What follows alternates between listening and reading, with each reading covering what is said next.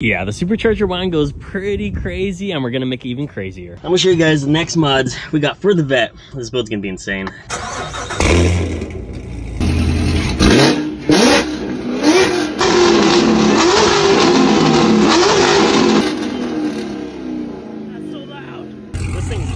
So the next mods I got is going to be a smaller upper supercharger pulley. This is going to be the 2.3 by Grip Tech, and what that's going to do is just add a little bit more boost here to the stock supercharger, and it's going to add more horsepower and a lot more whine. Now with more boost, I'm going to need a little bit more fuel. Even though we already did the E85 conversion, I got an auxiliary pump, which is going to go right inside there. And talking about this area, I need tires because this car absolutely does not grip.